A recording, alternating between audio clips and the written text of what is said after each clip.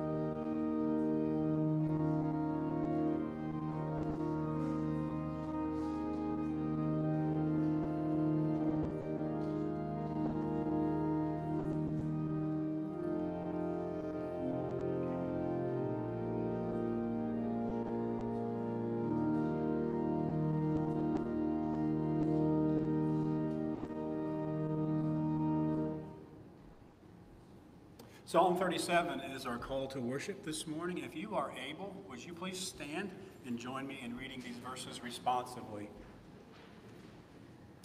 Do not be angry because of the wicked. Do not be envious of wrongdoers, for they will soon fade like the grass and wither like the green herb. Trust in the Lord and do good, so you will dwell in the land and enjoy security. Take delight in the Lord, who will give you the desires of your heart. Commit your way to the Lord. Trust in God, who will act, bringing forth your vindication as the light and your right as the noonday. Be still and wait patiently before the Lord. Do not be angry because of those who prosper in their way, because of those who carry out evil devices. Refrain from anger. Forsake wrath. Do not be angry. It will only lead to evil. For the wicked shall be cut off, but those who wait for the Lord shall possess the land. Yet a little while and the wicked will be no more. Though you look at their place, they will not be there.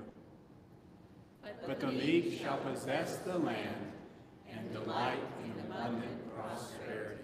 Lord, we gather to worship you, the true and just living God. Lord, meet us here. Fill this place, fill each heart with your Holy Spirit as we worship you this day. In Jesus' name, amen. Remain standing for our opening hymn. Oh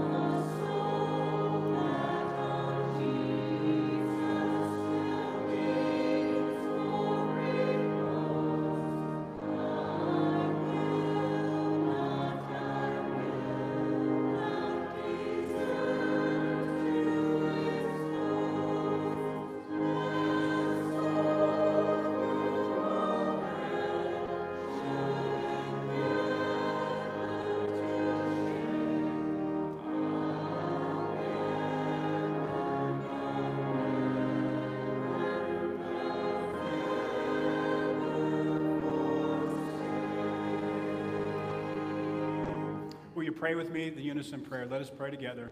Divine Judge, you formed the earth with love and mercy and declared it good. Yet we, desiring to justify ourselves, judge others harshly, without knowledge or understanding. Keep us faithful, that we may be filled with the knowledge of your will and not ignore the needs of others, but in your love show mercy. Amen.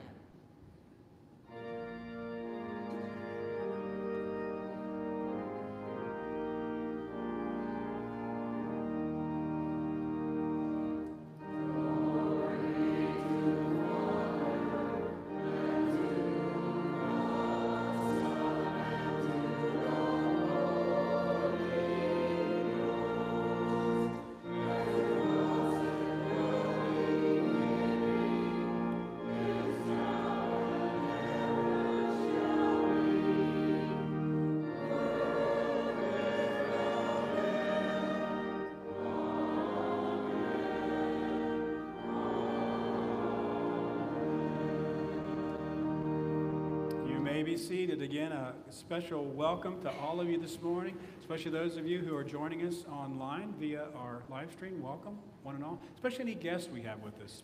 There's a guest information card. It's yellow. It's in front of you in that card holder. If you're with us as a guest, we'd love a way of keeping in contact with you. So if you wouldn't mind filling one of those out, make sure we get it back. Hand it to me after the service. I'd love to meet you. You can just set it on the table as you leave, but welcome to one and all. I want to point out just a couple things in your bulletin in way of announcement. Last evening, I'd say about 100 or 200, close to 200 of us gathered for our Family Fall Fest down in the Fellowship Hall. Had a great time, fun, food, fellowship for all, and we all went home and watched the Guardians win. But thanks to everybody, Doug Meek and his team that helped pull off our Family Fall Fest. It was a huge success. Pumpkin Patch fundraiser and bake sale was going on last night. I think there's still some items left over. If you're interested, there's pumpkins and mums and some baked goods down in our fellowship hall, but that fundraiser goes to support our children's ministry, so thank you for your support.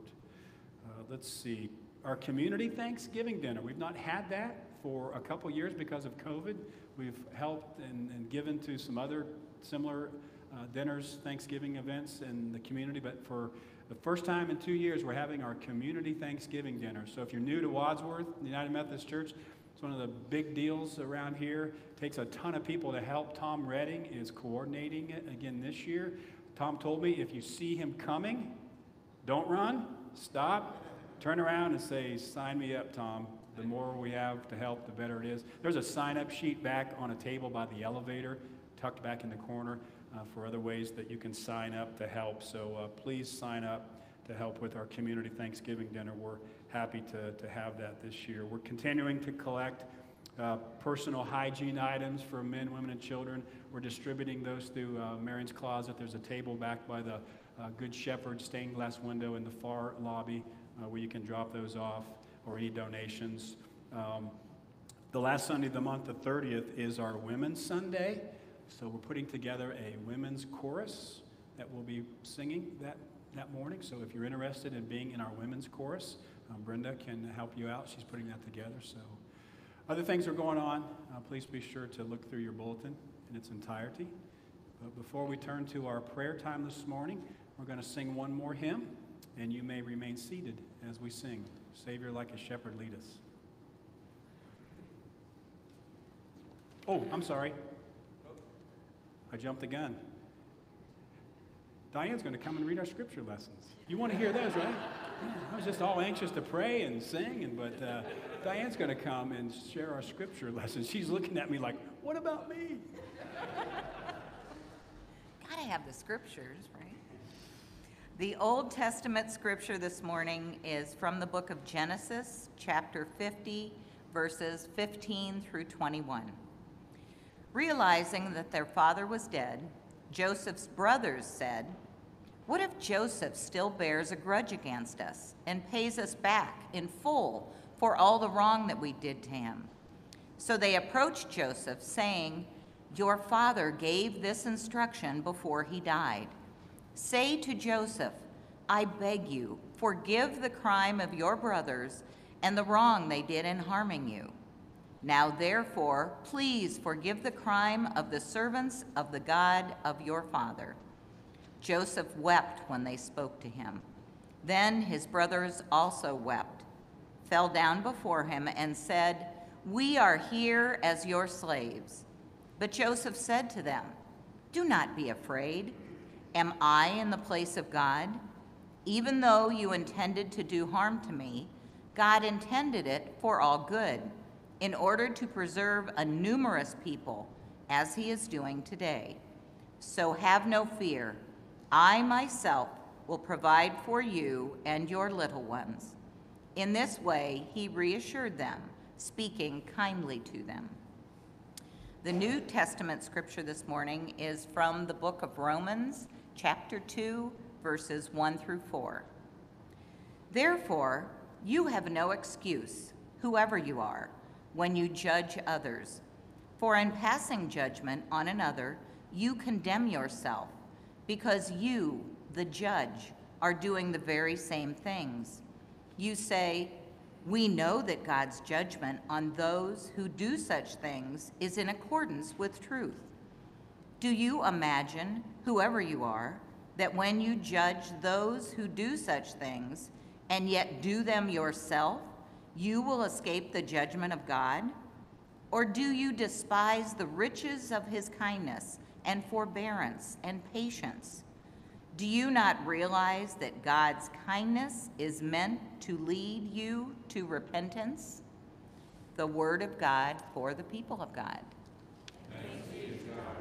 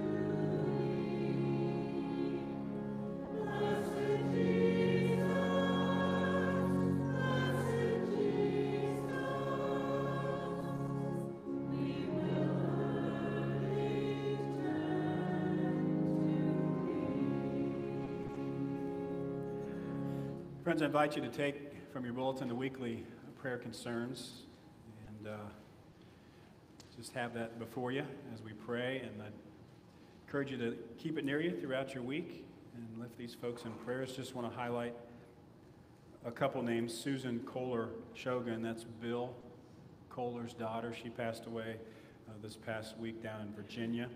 So we add the name of Susan Kohler Shogun. Shirley Oxter is Pam Douglas's mother. So we continue prayers for the family of Shirley Oxter. So let me just remind you, if you are responsible for one of these prayer concerns, please let us know any updates, any answered prayer. We like to keep this prayer list as current as we can so our prayers can be as effective as they possibly can. So let's take a moment in silence and invite you to just look over this list. I realize some of these names you won't know, but God knows. I'll lead us in a time of prayer and invite you to join me in the Lord's Prayer. Let us pray.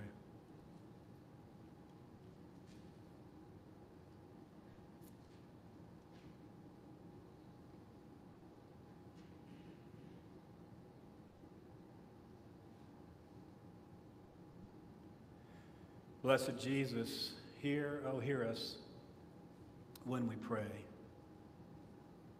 Lord, we thank you that you lead us like a gentle and tender shepherd, not as a harsh taskmaster, but a kind and gentle shepherd. And oh Lord, we need your leading. We need your tender care. We need your grace and your spirit to just overwhelm us, fill us. Lord, oftentimes the path is rough. Often it's an uphill climb. But thank you, Lord, through your Spirit, you walk with us. Often you carry us. And you give us strength, you give us hope, you give us courage. And often you send others alongside of us. And we thank you for all the many ways, Lord. You're with us and in us and for us. And thank you, Lord, that there's nothing, absolutely nothing in life or in death that can separate us from your great love in Jesus Christ. Lord, some of these names have been on this list for too long, but make us persistent in prayer, faithful in prayer.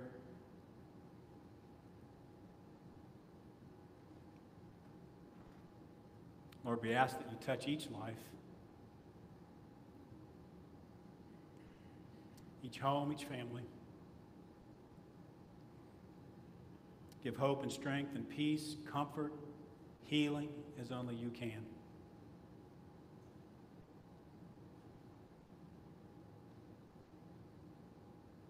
So, gentle shepherd, lead us.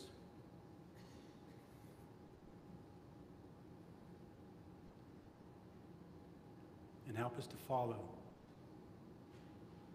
And we pray this all in the name of Jesus, who taught us to pray together the prayer he taught his disciples. Our Father, who art in heaven, hallowed be thy name. Thy kingdom come, thy will be done, on earth as it is in heaven. Give us this day our daily bread, and forgive us our trespasses, as we forgive those who trespass against us. Lead us not into temptation, but deliver us from evil. For thine is the kingdom, and the power, and the glory forever. Amen. Amen.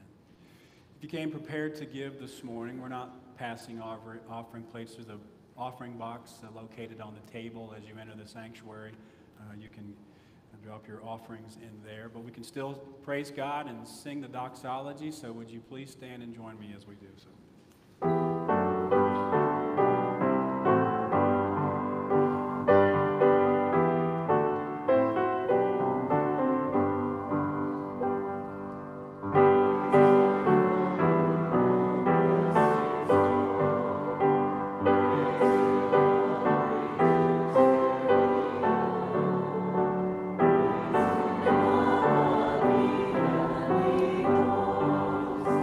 Praise God.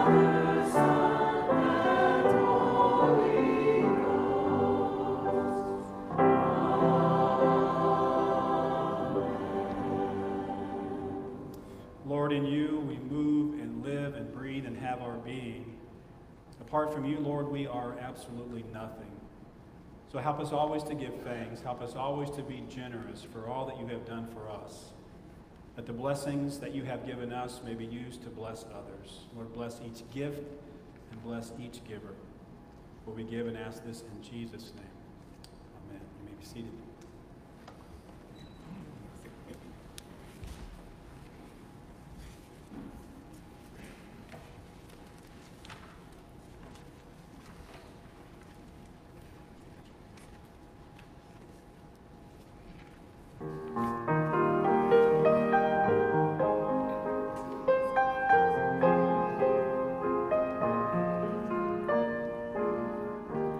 As long as I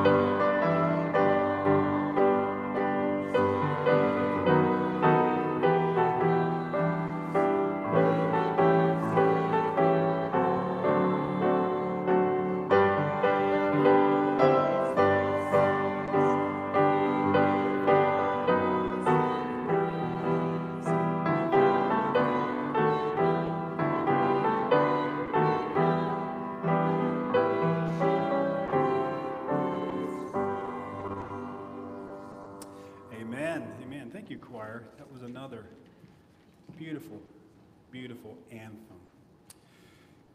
AmeriQuest Mortgage Company. I don't know much about them. I don't even know if they're still in business. The only thing I know about AmeriQuest Mortgage Company is several years ago they ran some ads on the TV that were very creative. I thought kind of humorous. I think some of them even aired during the Super Bowl, which some of you may know is kind of known for its creative and humorous TV commercials. But the punchline for this series of AmeriQuest Mortgage Company ads was simply, do not judge too quickly, we won't. I guess when you're applying for a mortgage, they won't judge you too quickly. So in one of such commercials, there was a man, and he's carrying home a bag of groceries, and he has a bouquet of flowers. Obviously wants to do something special for his wife. So he goes in, begins preparing some spaghetti sauce, sets the table, arranges the flowers. Take a look what happens next. Hey, you got to go down. Come on.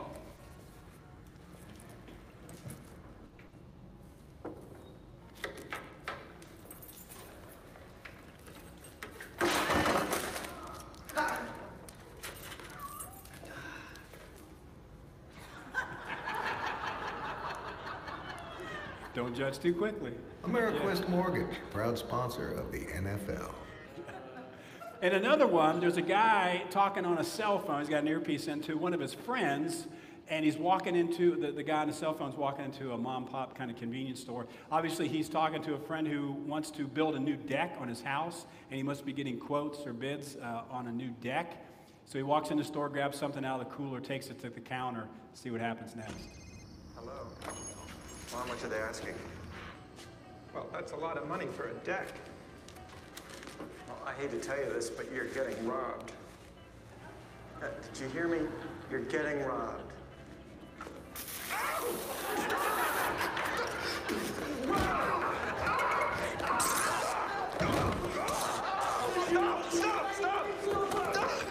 AmeriQuest, an open-minded, equal opportunity lender.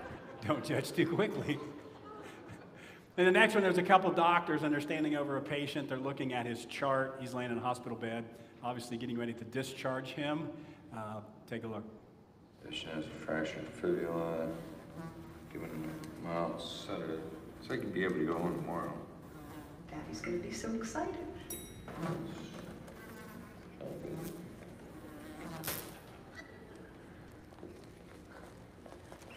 That killed him.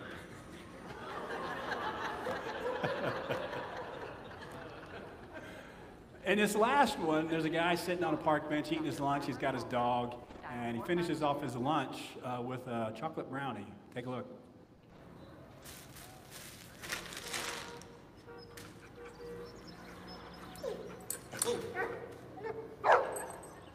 Look at the cute dog.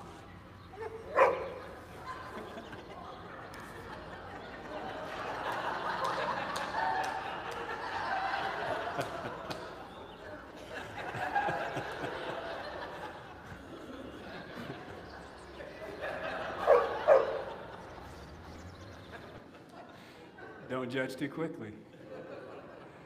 You know, they're humorous, obviously very creative, but I think what also makes them, popular is the fact that I think they strike a chord with everyone who's ever been judged, too quickly or unfairly. The interesting thing about these commercials is that the people, they didn't make their, premature judgments based on hearsay or rumor. They actually saw it with their own eyes. The guy saw, the wife saw the guy with the cat and the knife with her own eyes. The store owner heard it with his own ears. But even though they heard it firsthand, it wasn't through rumor and hearsay, they still jumped to the wrong conclusions. They still made the wrong interpretations. It never occurred to them that they were judging too quickly. Here's how Jesus put it: do not judge, or you too will be judged. For in the same way you judge others, you will be judged, and with the same measure you use, it will be measured to you. Why do you look at the speck of sawdust in your brother's or sister's eye and pay no attention to the plank, right, the board, the log in your own eye? How can you say to a brother or sister, let me take the speck out of your eye, when all the time there is a plank in your own eye? You hypocrite. First take the plank out of your own eye, and then you will see clearly to remove the speck from your brother or your sister's eye. Boy, there is so much in this passage of Scripture this morning from the Sermon on the Mount that we could talk about. But let me just say at the outset, friends, Jesus is not even beginning to suggest that his followers should not be magistrates or officers of the law court. God wants and intends his world to be ordered and to be just. What Jesus is referring to is not law courts, that kind of judging, but to judgments and condemnations that happen in everyday ordinary life. People set themselves up as, moral guardians or critics to others. No, Jesus has a specific target in mind. He's thinking of the scribes and the Pharisees, those hyper-religious leaders of his day who tried to create this moral climate in which everybody looked at everybody else and policed everyone else to try to make sure that everybody was living up to the standards that the Pharisees had set. Often, even today, the moralism, it's just as fierce. The target's probably changed. Today, for instance, it might be the environment. Maybe somebody with a different point of view, a political candidate, a particular point of view from a political point of standpoint. And, in some neighborhoods, neighbors spy on each other to make sure they place the right kind of garbage in the right container and maintain the appearance of their yard or their landscaping. Some of you know Susan and I have a condo down in Gallion where she works, and sometimes we commute back and forth. In our condo association, we have a group of neighbors. They're well-intended, but they feel it's their responsibility to let anyone in the association know that their landscaping or their flower beds aren't quite up to the standards which they feel they should be, and they're not bashful about letting you know. Let me just say, Jesus is not suggesting, friends, that we should not have standards of behavior. But he's addressing the temptation that we all have to look down on others for their moral failures and the temptation for all of us to play God.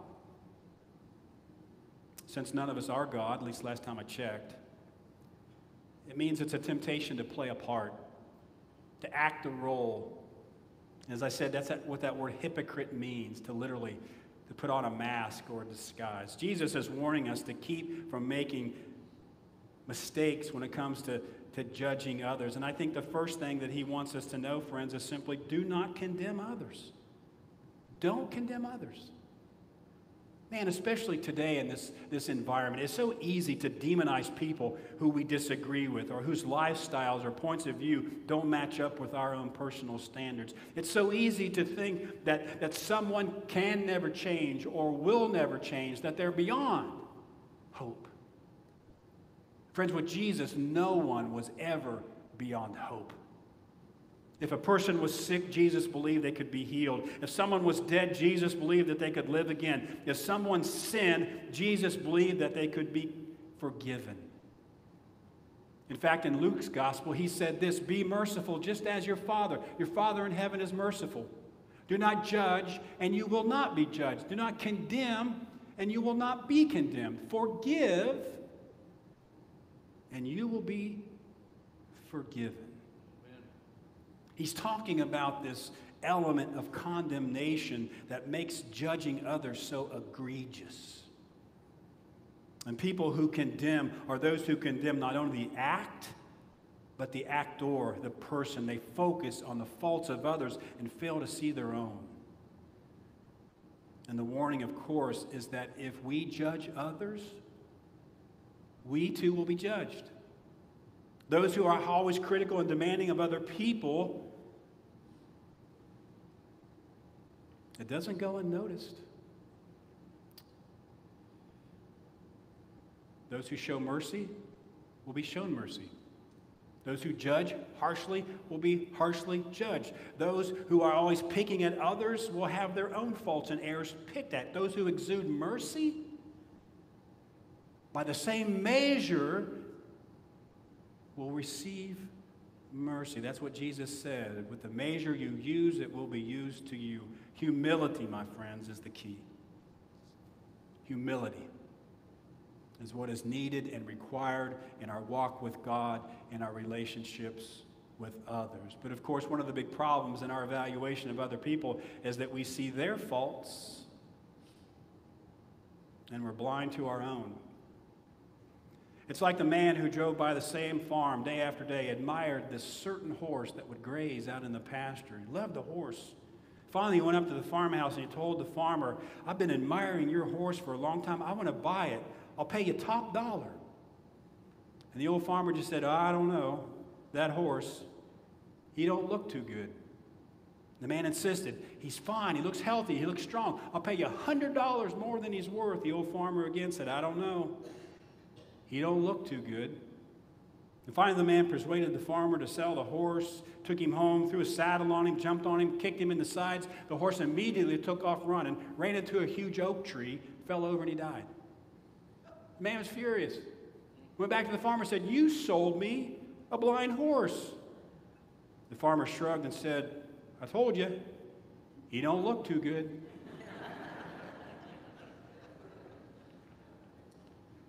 And that's what Jesus is trying to warn of. Don't be blind to your own faults.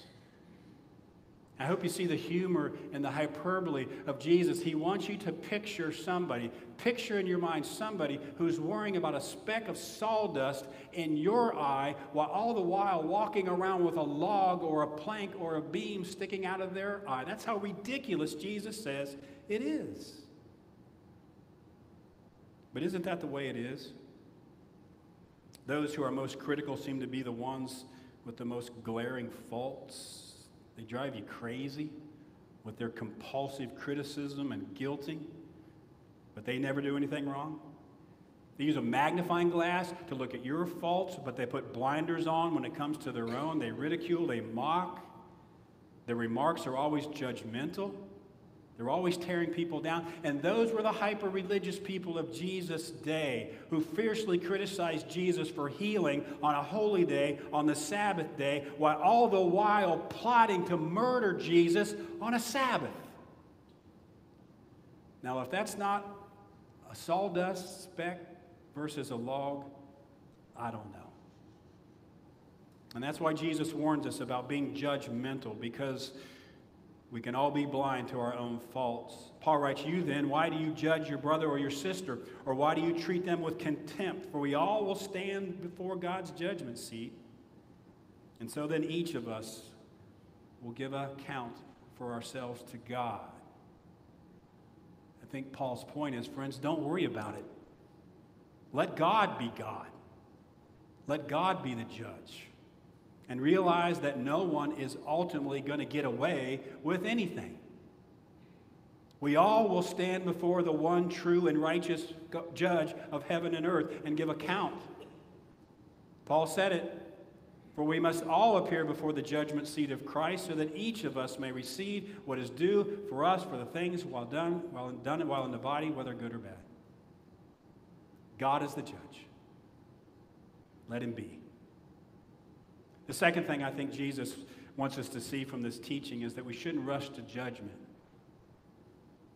Now, I'm guessing if you live long enough, all of us are going to have my cat got into the spaghetti sauce moment. At some point, somebody's going to see us do something or hear us say something, misinterpret it, however embarrassing it might be.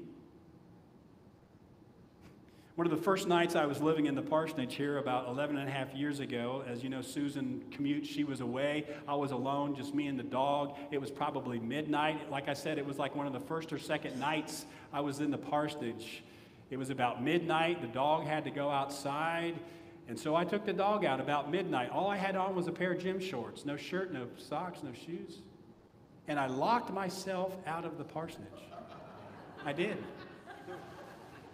It was like midnight. Now, you think I'm going to go knocking on my new neighbor's door like at midnight wearing nothing but a pair of gym shorts and say, "Hi, I'm your new neighbor"? No. What would they have thought? I guess my point is, friends, maybe the best thing we can do is just give people the benefit of the doubt. Extend some grace. Too often we jump to the conclusion, and it's often the wrong conclusion. Jesus said, stop judging by mere appearances. Instead, judge correctly. Take into consideration, friends, that you do not have all the information. You do not have all the facts. Understand that there are people who will want you to side with them so badly that they will try to convince you of things that may not necessarily be true or accurate. It happens. There are those who assume the worst without even giving a hint of getting to the truth of the facts. Give people the benefit of the doubt. The other day I made a remark about someone to Susan, and I said, well, what do you think? And she simply said, it's not my place to judge. Good advice. Because we seem so predisposed to look unfavorably on the characteristics and actions of others, and it leads to us pronouncing rash, unjust, unloving judgments. One of the things that's so bad about judging in that way is you don't know people's motives. You don't know people's hearts. You don't know their story. You don't know what they're thinking. And so we jump to false conclusions much of the time. The Sioux Indians have a prayer that says, "O Great Spirit, let me not judge another until I have worn his moccasins for a moon or two." And the third thing I think Jesus wants us to take from this is use discernment. Use discernment. And this is so important. It's why I saved it for last.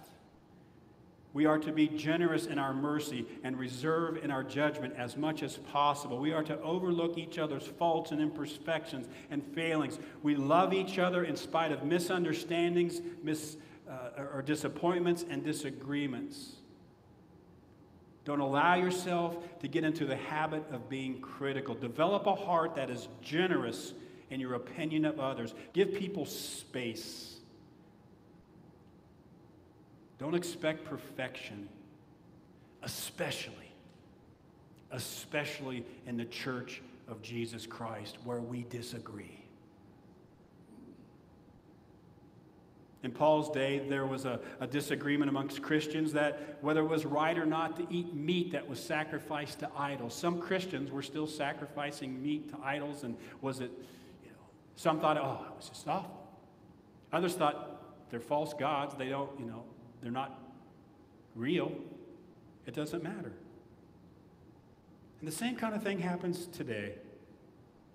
We're not supposed to judge other Christians who, in good conscience, see some things differently than we do. Some believe certain things are wrong. Others see nothing wrong with them. But friends, having said that, that does not mean that we do not excuse any kind of behavior without discernment. The key is discernment. There is a moral standard. There are some things that are obviously wrong. The Scripture is clear that certain things are immoral. To ignore these things is foolishness. It's interesting in that passage from Romans that Diane read, Romans chapter 2, verse 1, Paul says, "You therefore have no excuse, you who pass judgment on someone else. For whatever point you judge another, you are condemning yourself, because you who pass judgment do the same things." What's interesting about this verse at the beginning of chapter 2 is Paul spends most of chapter 1 condemning sins of idolatry, sexual impurity, perversion, greed, depravity. He talks about people who are gossips, slanderers, God-haters, arrogant, boastful, evildoers, disobedient, faithless, heartless, ruthless. And then he gives this admonition, not to judge. Paul's obviously got something different in mind than having an opinion or never having an opinion about right or wrong. God doesn't want us to turn our brains off friends and be completely unthinking or turn a blind eye in our approach to people or their behavior, but discern. Jesus said this in that passage in Matthew chapter 7, do not give dogs what is sacred. Do not throw your pearls to the pigs. If you do, they will trample them under their feet and turn and tear you to pieces. We don't offer communion to dogs. I love dogs, but come on. They don't understand the sacredness. You don't give your jewelry to pigs, right? I think what Jesus wants us to realize, friends, that there are some people who are like that. They don't understand the sacred. They have no respect for the things of God because they don't know the things of God. Speaking the truth to some, even in love, might get you punched in the face. If you talk to some about their morals, they might tear you to pieces. That's what Jesus is saying. And others will treat your Christian experience, your experience of Christ, with contempt, and they'll trample it in the mud. There are some people who are blind to spiritual things and to the grace of God. And to recognize that is not to be critical or judgmental, it's to discern, to use your minds. When Jesus says, do not judge, it's not a blanket statement against any kind of critical thinking. It's a call to be discerning. It's a warning against the kind of hypercritical judgment that tears others down to lift yourself up. At the church of Corinth, there was a man who was committing an egregious, immoral sin. It was wrong, it was evil, and Paul wanted the church to know it. And he wrote to church, concerned for the man and the church. He says, what business is it of mine to judge those outside? Are you not to judge those inside, Paul said? Let God judge those outside. Expel the wicked man from among you. It sounds harsh, friends, but that's what it means to discern that kind of immoral behavior. Last Sunday afternoon, I went to the Browns game. If some of you wondered where I disappeared to after the service, Susan's boss invited me to the Browns game. I hadn't been to a Browns game in years. I'd never gone to one on a Sunday afternoon since I've lived in Northeast Ohio, but I went to the Browns game last Sunday afternoon. It's not the first time I've been in an NFL football stadium. I knew what I was in for. I knew how people were going to yell and talk and act and behave. I knew what I was going to, and I wasn't shocked by any of it. I have been there before. Did I like it? Of course not. Would I take my grandson? No. Right? But I knew what to expect. And if I'd have turned around and told the gentleman behind me who was screaming all kinds of obscenities and, sir, would you please refrain from talking? He probably would have punched me in the mouth or poured his beer on me, right? But if I'd have turned around and it would have been one of you,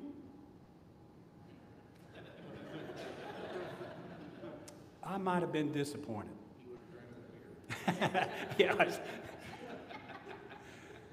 I'd have probably said something.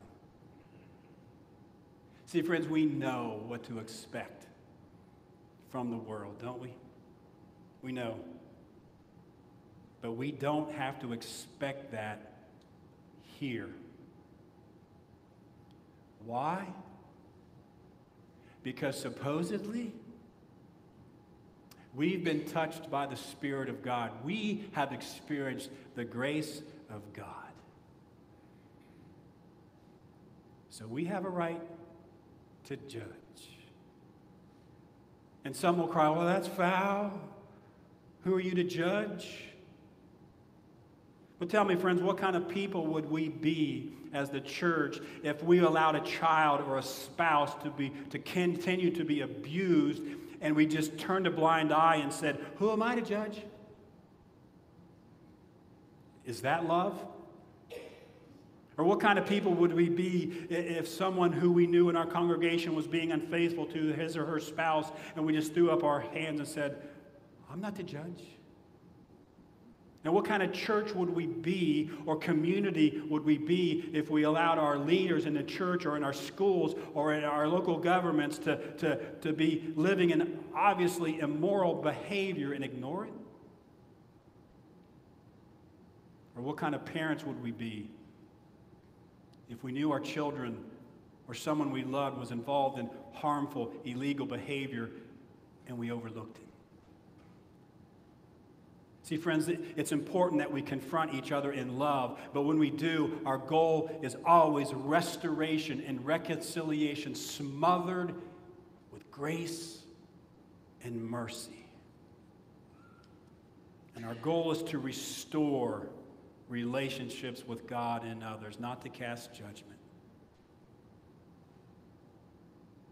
Jesus said, every tree that does not bear good fruit is cut down and thrown into the fire. Thus, by their fruit, you will recognize them. It's a delicate balance, my friends, sometimes a difficult balance between good judgment and being judgmental. We all fall in the judgmental realm at times. That's why we have to stay close to Christ. That's why we have to constantly inspect our own lives. That's why we constantly have to be in prayer.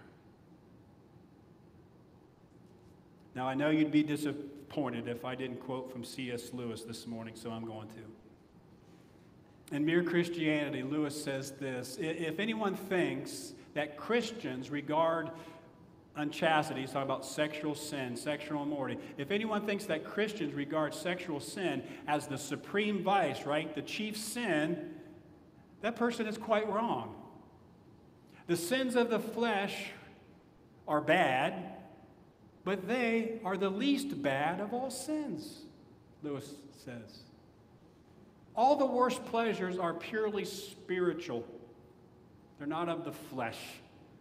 The pleasure of putting other people in the wrong, of bossing, of backbiting, the pleasures of power, of hatred, on and on. And he talks about this. He says, there are two things living inside of me. They are the animal self and the diabolical self. And the diabolical self is the worst of the two. And here's the clincher. That is why a cold, self-righteous prude who goes regularly to church may be far nearer to hell than a prostitute. But of course, he concludes, it's better to be neither. Jesus said, be merciful, as your Father in heaven is merciful. Do not judge, and you will not be judged. Do not condemn, and you will not be condemned. Forgive, and you will be forgiven. God, help us by your power and your grace to remove the log, the plank, from our own eye. Lord, not so in order that we can see better the speck in the other's eye, but so we may know and experience the power of your grace and your love. In Jesus' name we pray. Amen. Amen. Now, our closing hymn this morning, friends, may not be real familiar to some of you, so choir, you got to help us out. But if you don't know the tune, I think the words are just so appropriate. So if you would, if you're able, would you please stand as we sing together?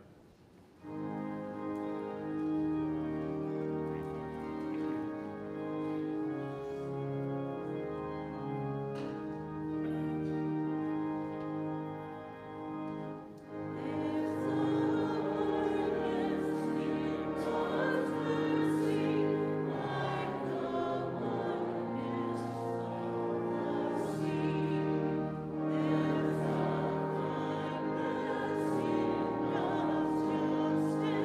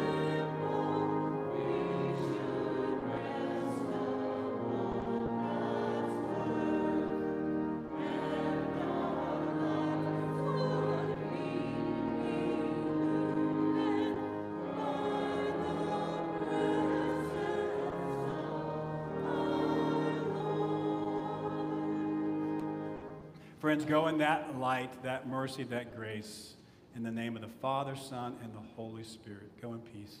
Amen.